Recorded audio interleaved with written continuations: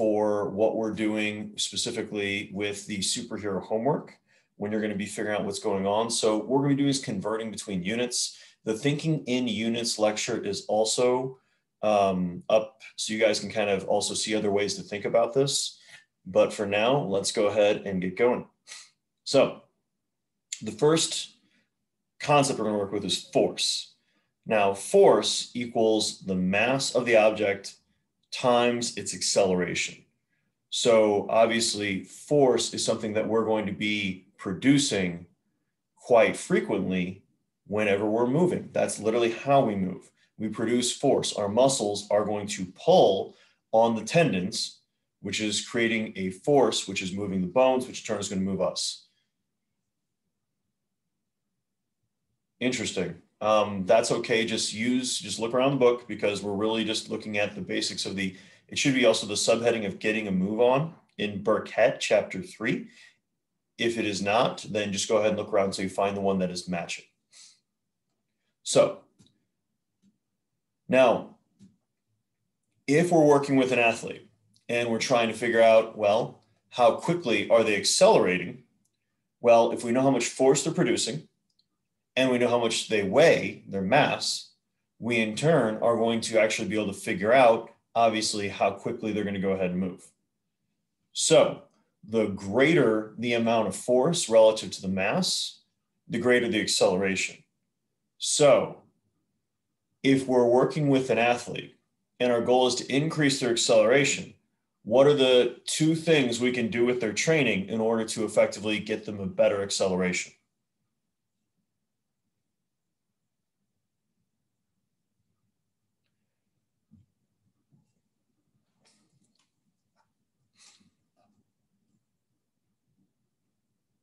Using this formula, bingo, we can either get them to become stronger or we can get them to lose weight. A or B, and quite possibly we can do both. Depends on who we're working with. If you're working with someone who's already pretty lean, well, our only option is to increase force. And with that increasing force, that's going to be through things like strength training, potentially some plyometric training. Congratulations, now they're going to be faster. Or if we have someone that has some mass they can lose, then obviously we can help them lose specifically fat mass, and that's going to allow them to be faster. If we're losing muscle mass, in reality, we're probably not going to make them faster. We're just going to make them smaller and a worse athlete, and quite possibly having some issues with behaviors in nutrition. So if you understand the force equals mass times acceleration formula, you understand the reasons why we work out, why we lift weights, and the importance of being able to increase that total force capability of an athlete. Because here's the thing, if we're trying to throw a shot put further, can we make the shot put any lighter?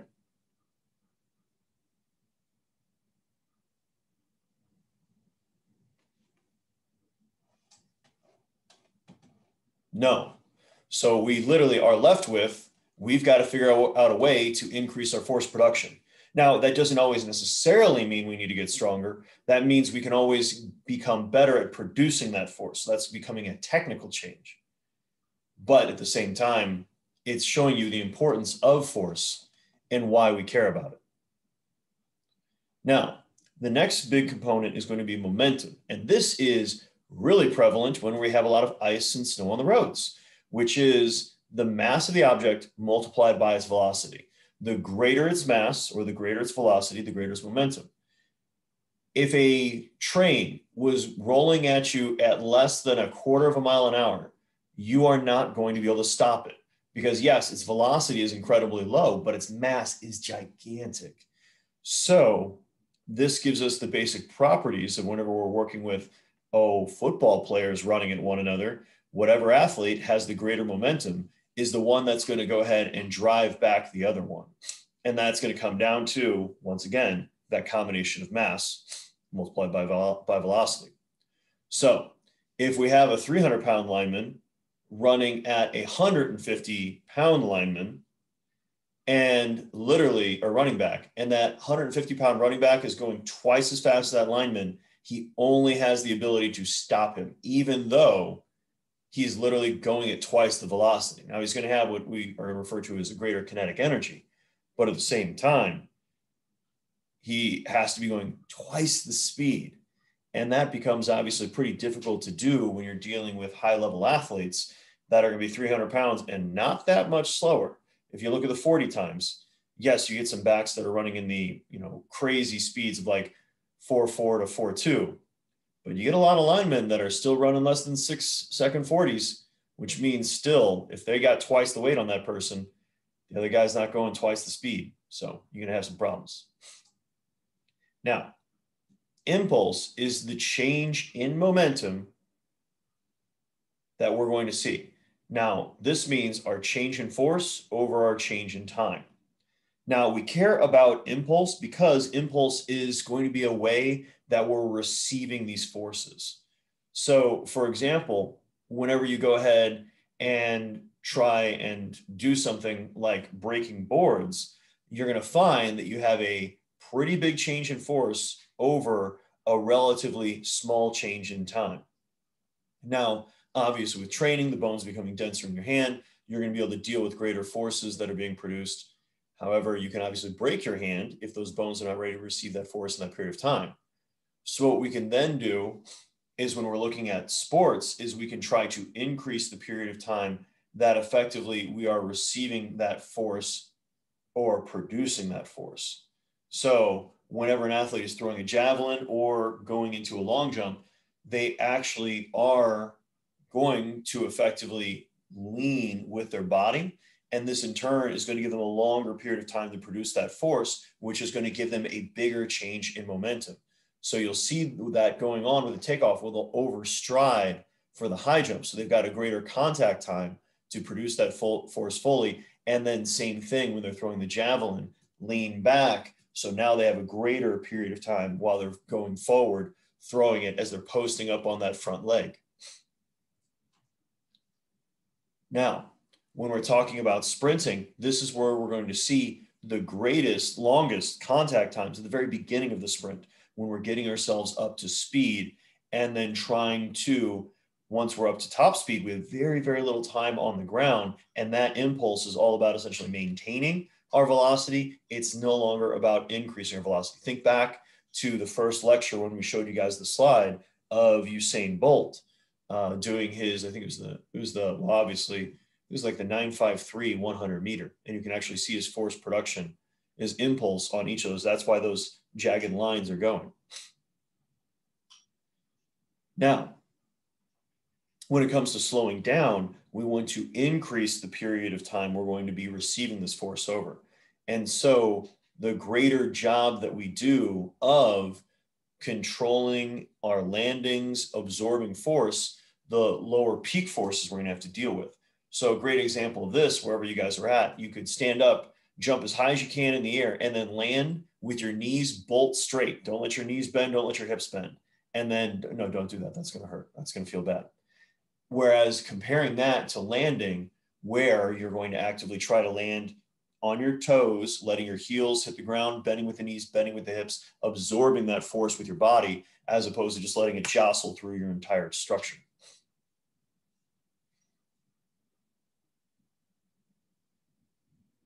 Now, the other big component when it comes to dealing with force is pressure.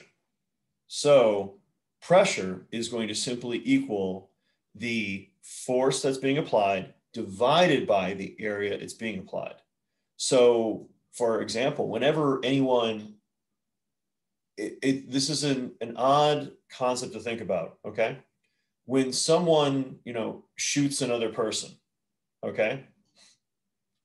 Whether you're doing paintball, whether, unfortunately, we're talking with actual firearms, how much force does the gun kick back on the individual firing it compared to the force that the other person is hit with? Is it the same?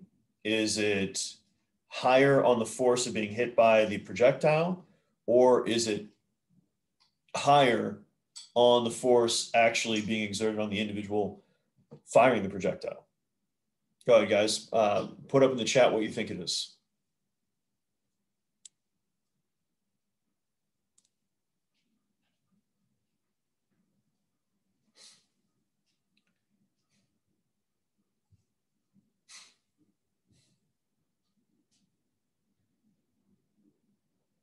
Okay.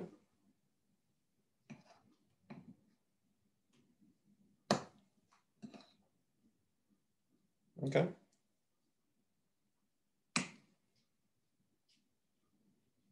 So we only got 3 people who are paying attention this morning. Like it.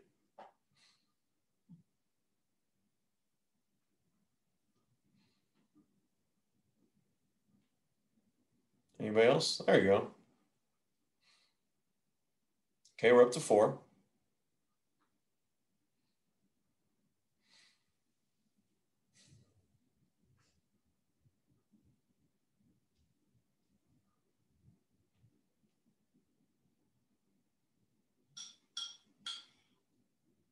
Okay. So thank you guys. Now we're getting in there. Okay, now here's what's interesting. When someone fires a gun, the force that the gun is pushing back on them with is the same as the force that's being exerted on the bullet initially. Now, obviously, as the bullet goes through the air, if it's flying for a longer distance, thanks to drag, it's actually going to be hitting the target with a lower amount of force than it left the gun with. The key difference between the two is the surface area. If the way you fired a gun was there was a needle in the stock that was a couple inches long, if you're firing it at any gun, really, that needle is going to drive itself into the person firing it with all of that force over that very small area. Whereas obviously bullets are much smaller, and that's what's going to be hitting the other person. And that's where things like beanbag rounds in shotguns, it's essentially the same load, might be a little bit lower powder load than what you find from a normal projectile. But whereas if that was, dove shot or anything else, those BBs would be ripping through the individual because they have a much smaller surface area that force is being exerted over. So the more you know. Also, this is why walking on Legos hurts like a son of a gun. Because now that pressure it's the same force of your body walking on the ground. It just happens to be on a much smaller area. And that's also why if someone's going to step on your foot or step on your foot or step on your hand, you prefer they do it with tennis shoes, not with like baseball spikes or, any type of other or track spikes, because obviously that is a much, much smaller surface area. Now, we then have what's known as mechanical work. Now, this is going to be effectively how much work you have performed by exerting a certain amount of force over a certain distance. Okay? Now, this is not the same as the physiological or energy required to do things where you don't move, like an isometric. So, for example, holding a handstand push-up, holding a plank for a long period of time obviously requires energy to hold those positions isometrically, but you're not actually doing any, in the physics sense, work because you're not moving any object over a certain distance. Now, we like to use the concept of work because it gives us an idea of how much energy someone is having to consume when they're doing different types of activities. So, for example, if you were to go to the gym and squat with your friend that's 7 feet tall, okay? Both you guys are going and squatting through a full range of motion, and you both are squatting the exact same amount of weight. Who is going to be performing the greater amount of work?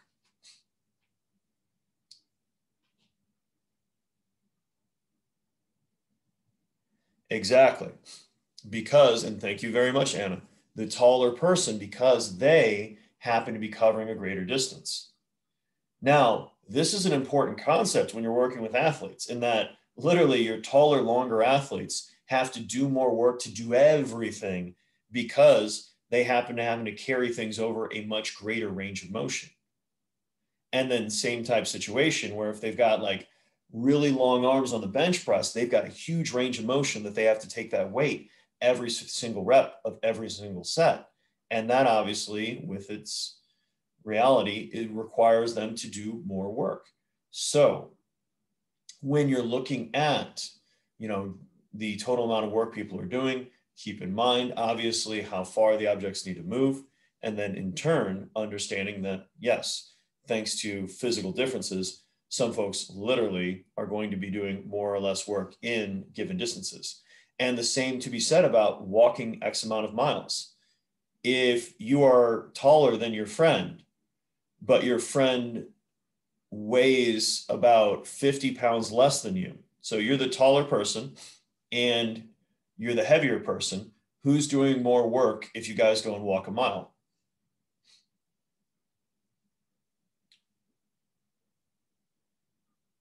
Exactly, because you just happen to have the greater amount of mass that has to be carried over the same distance.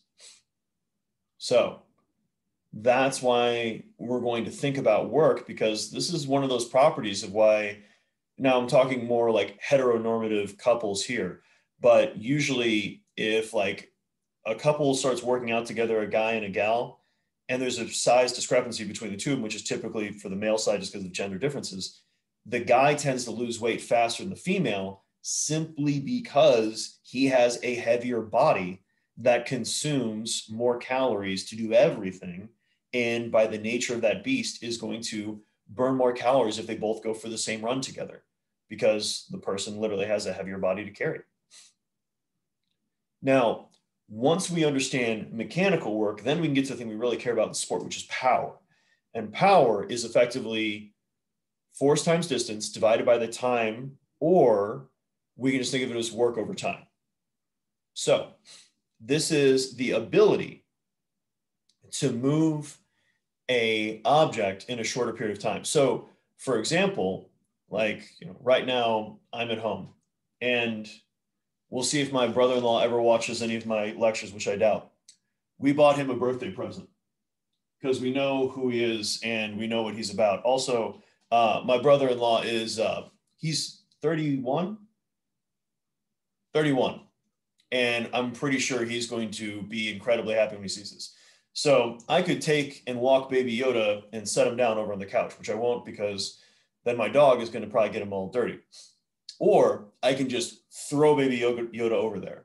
At the end of the day, it has moved the same distance. So the same amount of work has been performed. The key difference is the time component. So the throwing him across the room is the more powerful action when we're only accounting for where Baby Yoda went. So that's why we care about power production, which is, yes, you could go and obviously walk 40 yards, or you can sprint it in less than 5 seconds. And that is the far more powerful one. And that's typically how a lot of sports are won and lost, is it literally comes down to who is your more powerful athlete. In fact, think of it along this line, okay? When it comes to the cross-country athletes, okay? The athlete that wins, okay, do they produce the most power relative to their body weight compared to all of the other runners for that meet? Or is there anyone else that would have produced more power relative to their body weight?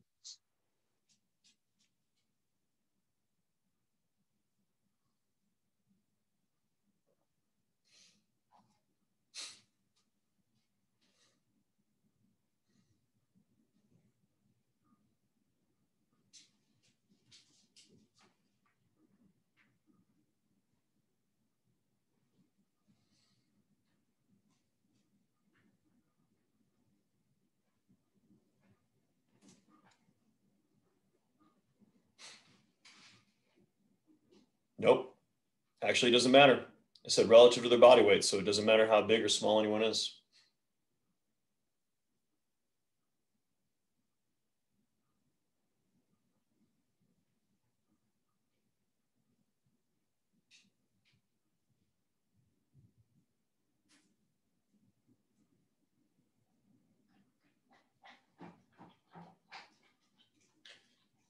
In reality, guys, whoever wins any race, one from the 100-meter to the marathon, it was statistically speaking the athlete who had the highest average power relative to their body weight.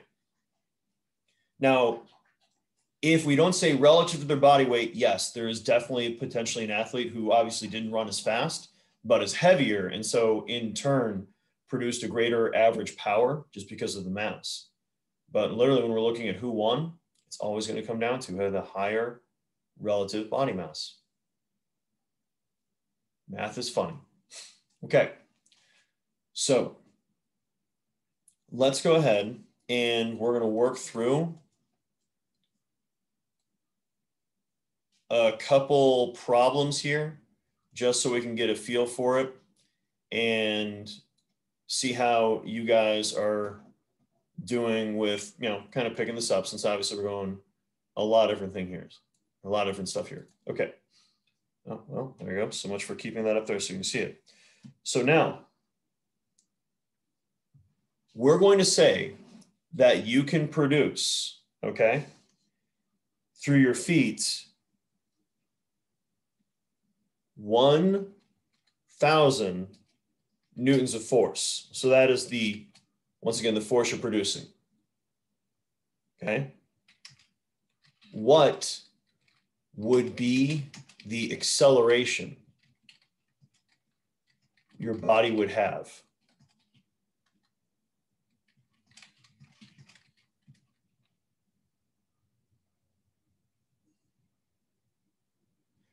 N stands for newtons. Newtons are the units for force.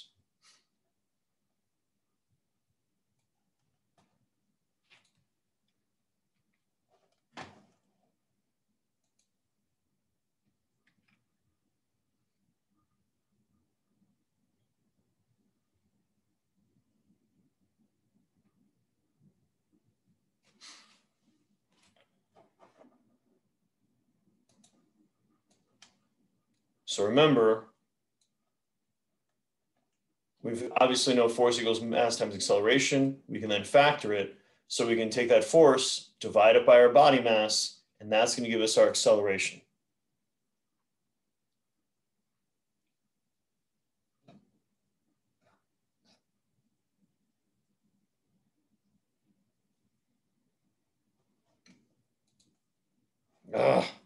Sorry, guys.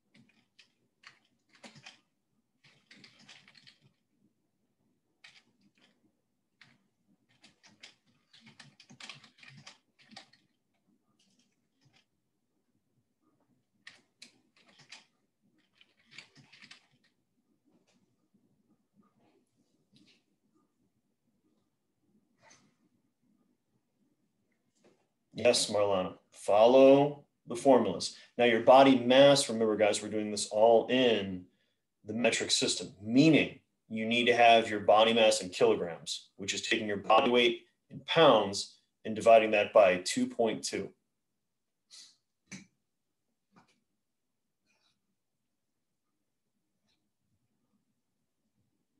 Yeah, that seems pretty realistic for just guesstimating size.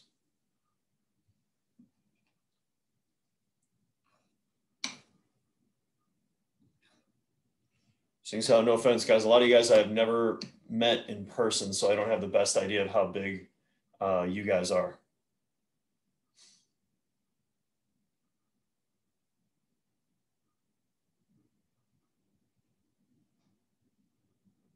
I can definitely tell you flat out, if you weigh more than 220 pounds, your acceleration is going to be slower than 10 meters per second squared. If you weigh less, or if you weigh about or less than 110 pounds, it's going to be closer to 20.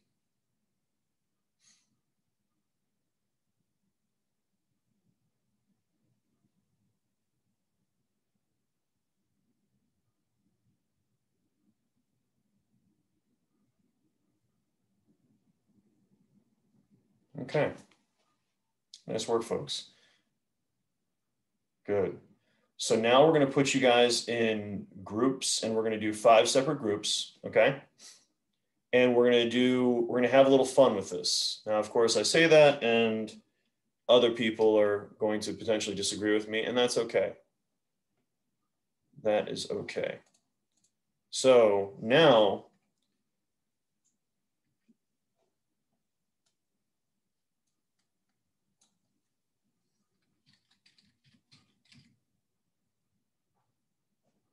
the first question we're going to do is going to be with a peak force of, or with that force of 1,000 newtons, okay? How fast would the projectile that you fire go? And so group 1, you're going to be doing a basketball. So you're going to have to Google what is the weight of a basketball in kilograms, and then figure out, okay, here's the acceleration. Same thing with a baseball, golf ball, ping pong ball, which should be insane, and then paintball. Now, you guys are going to go ahead and obviously figure out what was that acceleration, okay? Or sorry, what was, yeah, that acceleration. Now, after it's flown in the air for 1 second, so we're going to say whatever the acceleration was, is now its velocity. So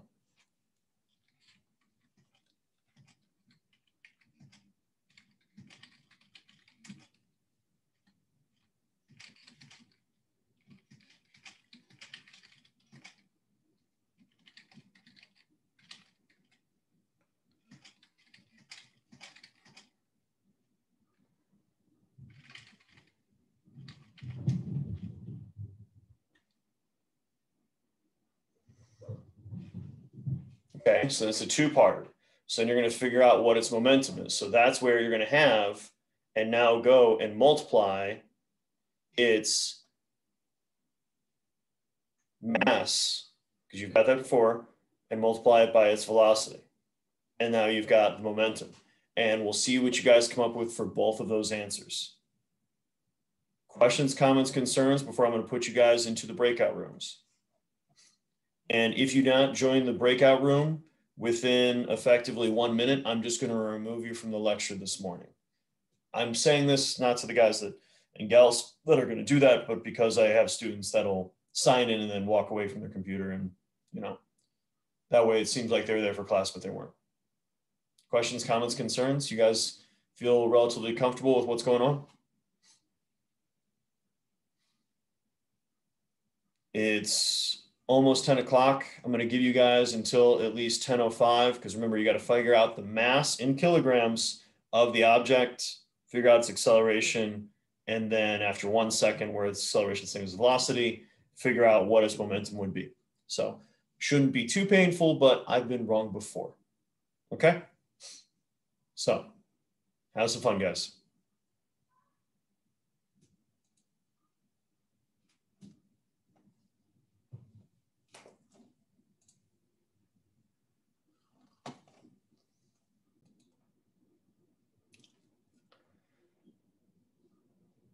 All right, guys, welcome back. When you're ready, go ahead and paste in what was the results that you guys came up with for what was your projectile, what was the acceleration, and then what was your momentum.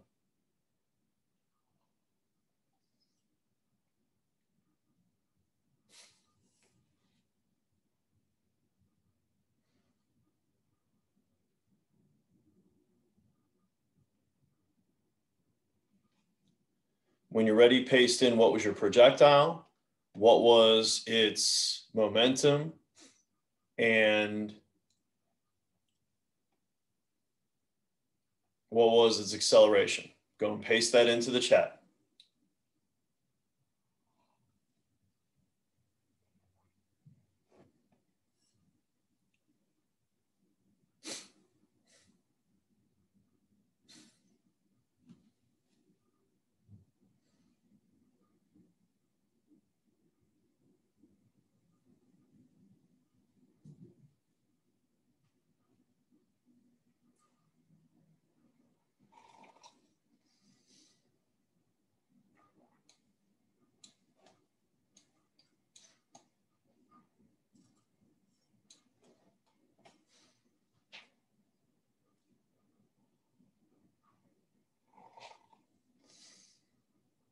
That's okay, Anna. So notice, guys, since we had effectively accounted for the mass initially, all of you guys had nearly the exact same momentum. Notice it's just a rounding error for the difference. Yeah, it's pretty much 1,000 for everybody.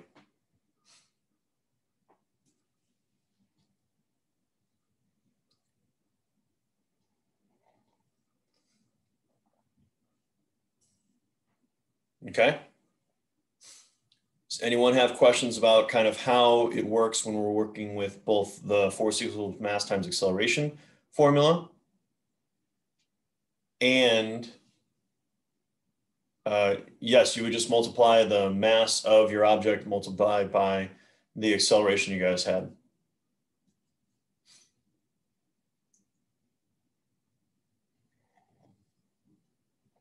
No, that was just meant to be a placeholder. So if we said we waited 2 seconds and accelerated uniformly for that period of time, well, then now you're going to be going, well, you'll double the speed you were going, double your velocity. But now we're going to start getting a drag and everything else is going to get really wonky. So I just wanted to do a simple example. We're only talking about being 1 second away. Okay.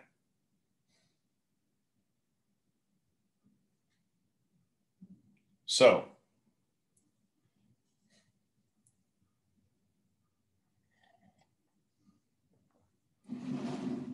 all right. Now, actually, we're going to go up. Oh, not that.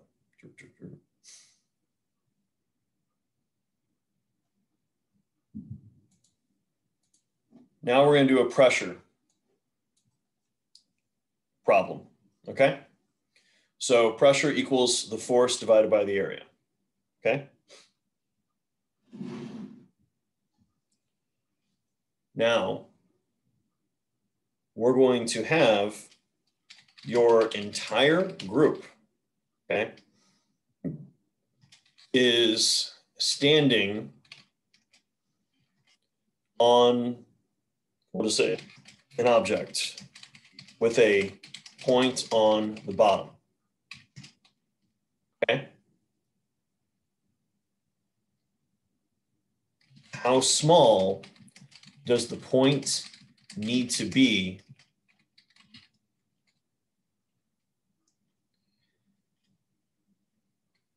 in order to break, we're going to say concrete? Now, here's the thing. If you're all standing on the object with the point on the bottom, here you're going to have the force equals the collective mass of the group times 9.81, because remember, guys, that's our value that we're using for gravity. Because right now I'm overcoming gravity. So I've got the mass of my body that's also overcoming, obviously, the acceleration of gravity trying to pull me into the center of the planet, because it's round. It's not flat, it's round, in case you're wondering. And then from there, okay, how small does the point need to be? So what you need to do is figure out these values, or figure out effectively what is the force, or sorry, what is the pressure, sorry.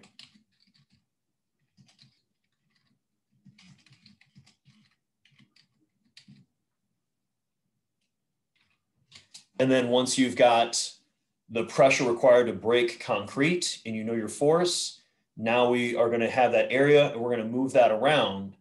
So we're going to be able to figure out what's going on there. So first and foremost, figure out what is the total force of your group. Okay. Use good old Dr. Google to figure out what is the pressure required to break concrete. And then go ahead and figure out what would the area of that point need to be in order to break through. It's 10:12. Do you guys feel like you didn't have long enough with those 5 minutes? You guys would want a little more time to do this one?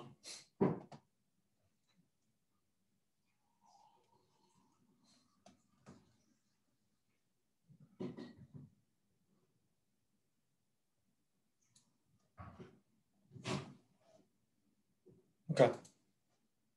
All right, sounds good. So let's, okay, so it's 10:13. Let's plan on coming back at about 10:20. Okay, so let me do you a favor also.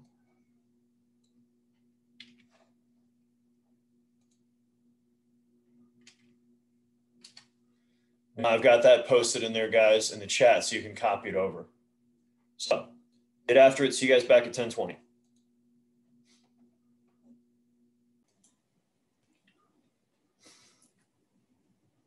What did you guys come up with?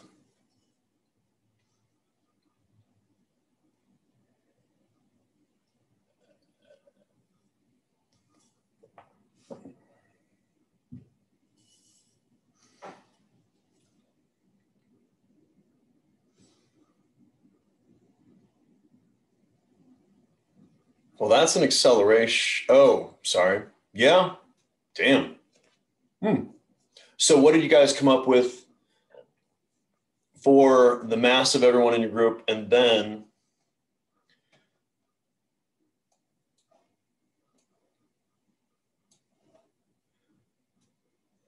okay.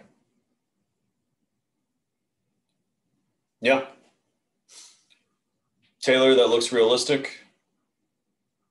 Good. Kristen, that math makes sense. And then did you come up with the same pressure for concrete? And then remember pressure, that's going to be, you've got that in newtons per what? Square meters?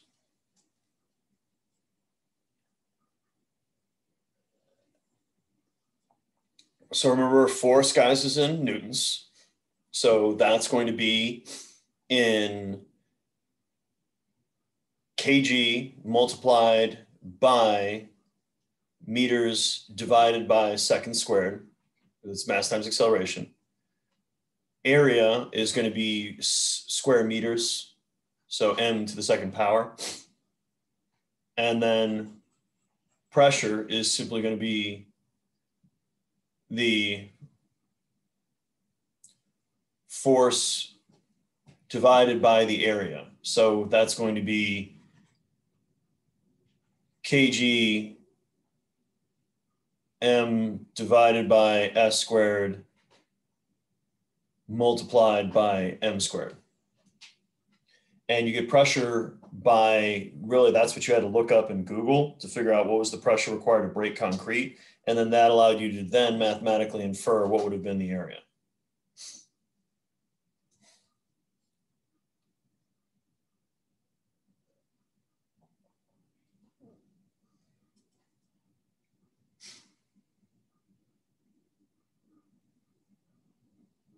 Yeah, no worries, guys. Let's work it on out.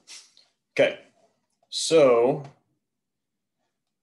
go ahead and handy dandy. Okay, pressure required to break concrete. Okay, so regular concrete can typically withstand a pressure of about 10 million pascals or 1450 pounds per square inch. Okay. So, oh, hi, Kitty. You are going to the floor. Say hello to Tinks, everybody, and say goodbye, Tinks. Okay. So we're going to go with the low end here, okay, 1450 PSI, okay?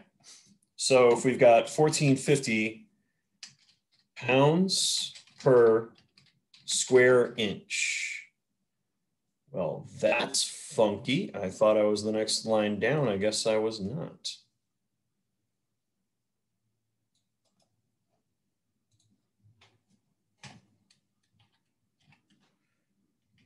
Okay.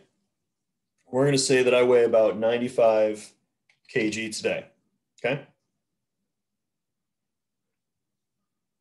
And then I have to multiply that by 9.81.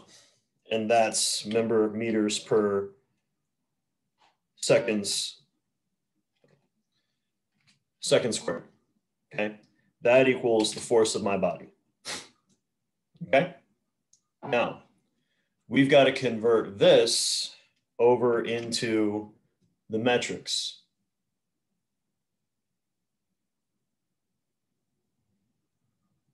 Yeah, Yeah, you can use that if you want. I'm just going to go convert this over into effectively the force over the area. So instead of pounds, we're going to have kilograms. And instead of inches, we're going to have meters. So you can perfectly do that. So in order to do that, we're going to go ahead and multiply this. Instead of 1 square inch is going to be, gosh, that's probably closer to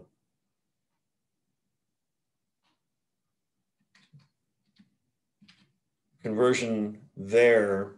That's going to be inches into centimeters, but we got to technically do it twice because we're going for square centimeters. And that's actually going to be divided by and divided by, since it's going to be underneath this.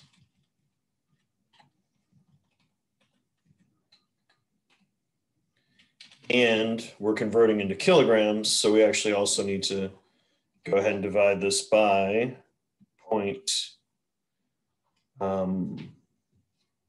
there's 2.2 pounds in every kilogram. So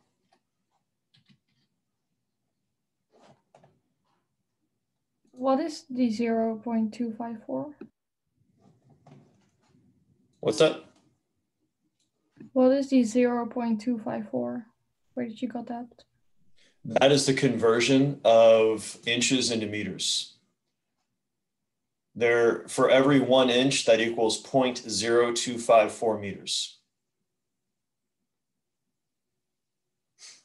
So we're going to have 1450 divided by 2.2. Divide that by 0.0254. And then divide that by 0.0254. So crazy big numbers.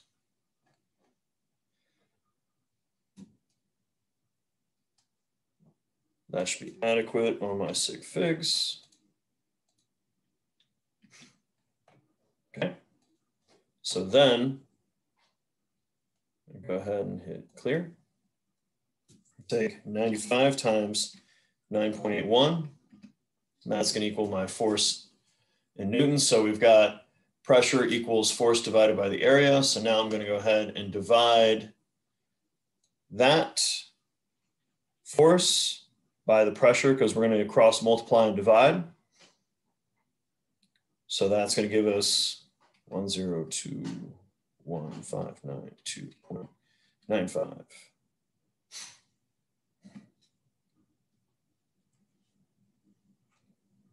So that's times 10 to the fourth, because now it's getting a little crazy. So effectively, my pressure area is going to be 0.000912.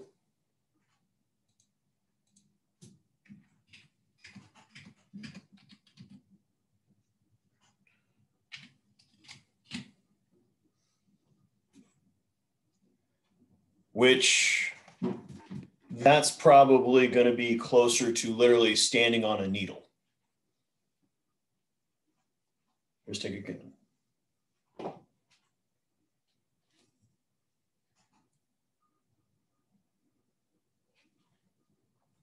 Yes, once again, you can use pascals. Okay.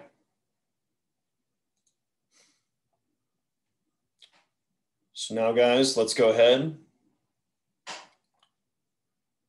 we're going to do both a mechanical work and a power. Okay. So, well, we've got this happy one that we've already got on there.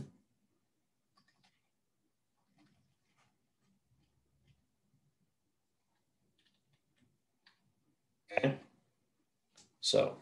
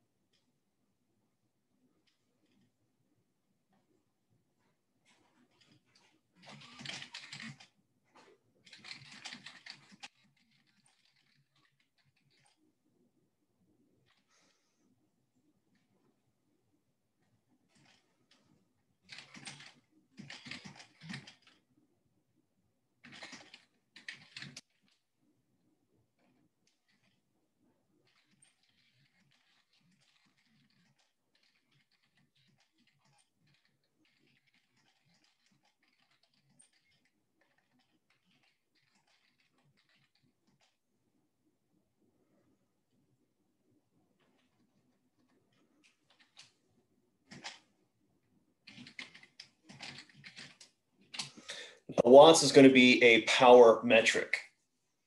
And that's going to require you guys to go ahead and work backwards and figure out effectively, if you know the total force of everybody, how much distance would you cover per second? And then you're going to be able to mathematically figure it out. So this is going in easy because this is just going to be solve for work, which is joules.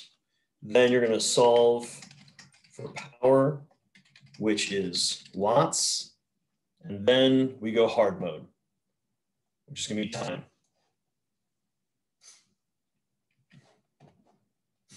It's 10:32. We'll plan on coming back together at about 10:40, and then we'll wrap up for the day, okay? Work together in your groups.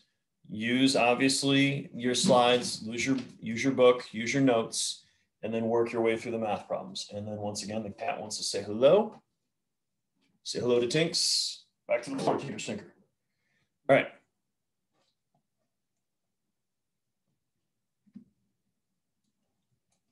Have fun, guys. Get after it.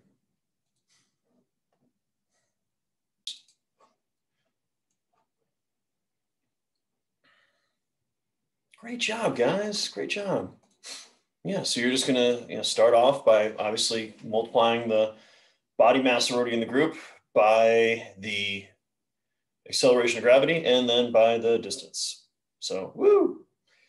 Then you guys are for your figuring out the actual power to do that in 20 seconds. Well, you've got your work that you just solved for and just divide that by 20.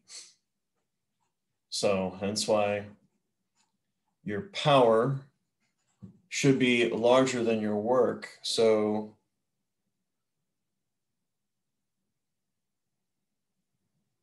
yeah, good work. Nice. And then obviously to figure out the time.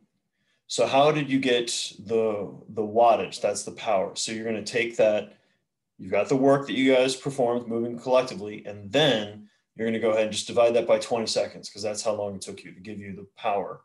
And powers per second, watts. Convert it to joules and watt, the answer we got out of the formulas. So you're going to get joules from doing work. That's the unit for joules. Then you need to go ahead and divide by time because joules over time is power. So that's watts. And so, yeah. And the final one is, you know what your wattage is. So that's that 1,000. You know what your work is because we already solved for that. And we're still trying to figure out time. So if we multiply time by both sides and divide power on both sides, we're going to take that work you already have, so that first part of the answer, divide it by 1,000, because that's the wattage, the power, and on the other side, that's going to equal the time. So good work, guys. So we're going to go ahead and we're going to get into kinetic energy and potential energy on Thursday. But otherwise, stay safe out there, guys. Do not slip because hopefully it's not too icy where you guys are at. And otherwise, have yourselves a great day. Any other questions, comments, concerns before we call it?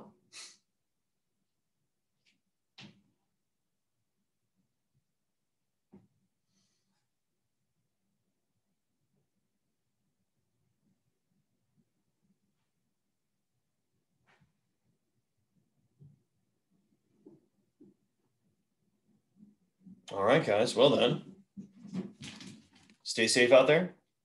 Have a great one. Bye-bye.